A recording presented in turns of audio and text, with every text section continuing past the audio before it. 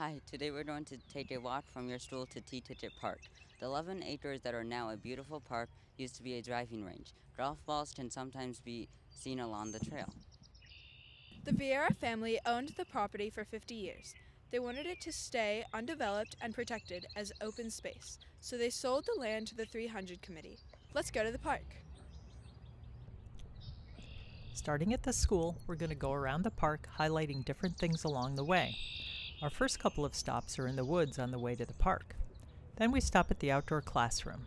From here, we head downhill and take a right on the woodland path and go along until we get to the fence next to the marsh.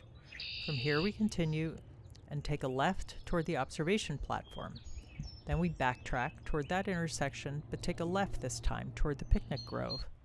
From there, we continue to the top of the pollinator meadow. Then we head toward the boardwalk, and then to another spot right on the boardwalk. The next stop is just into the woods past that.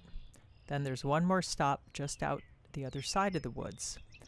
From there, we head back to the outdoor classroom and then up the path back to the school. As you enter the woods, on the right, there's a grove of pitch pines with their dark gray, scaly bark. Another way to identify pitch pines is by their needles. There are 3. Down the trail a little bit and still on your right side, there is a grove of white oak trees. With their light gray bark, the lobes of their leaves have rounded edges. Poison ivy is growing here too. It can grow as a single stem, a shrub, or a vine. The 3 leaves start out shiny red in the spring. By summer, they are dull green and will turn a beautiful red, orange, or yellow in the fall.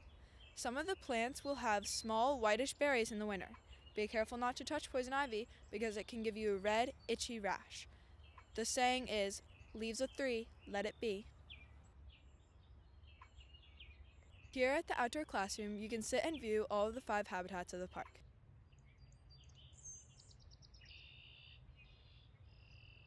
Wetland, grassland, streetscape, pollinator meadow, and woodland. At this lower area, you can see a marsh on the other side of a fence and a wide wetland to the left. Trees that can survive having their feet submerged are the red maple and the willow. The shrubs that thrive in this wet area are the mailberry, the high bush blueberry, and the bayberry, and the willow.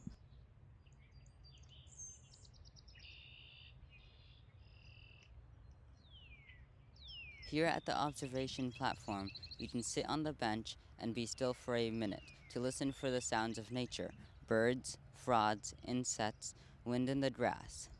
What else do you hear? This grassy area is mowed, and there is a wide variety of trees, including dogwood, elm, and bur oaks that were planted here a few years ago. The bur oak is in the same family as the white oak we saw in the woods, so the tips of its leaves are rounded. Maybe you can come back another time to have a picnic with your family. The pollinator meadow has been planted to attract bee pollinators, butterflies, birds, bees, and bats.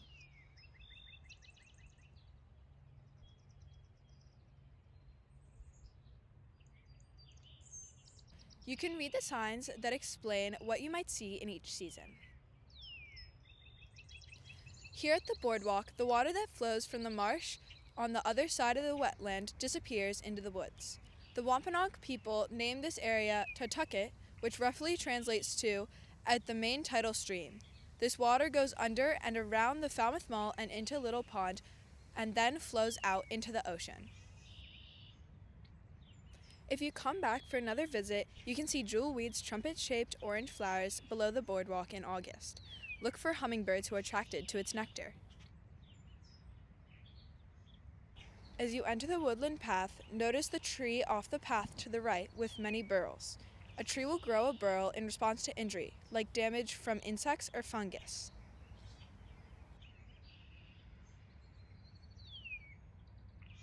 As you come out of the woods and look out over the park, there is a single tree on the left with branches coming out of the trunk at right angles. This tree is the latest to leaf out in the spring and the first to turn color in late summer. It is a tupelo tree, also called a black gum tree. At the outdoor classroom, you take the path back to the school. Be sure to stay to the left where the path forks. Thanks for joining us on this walking trip around Teaticket Park. We hope you'll come back and visit this special place soon.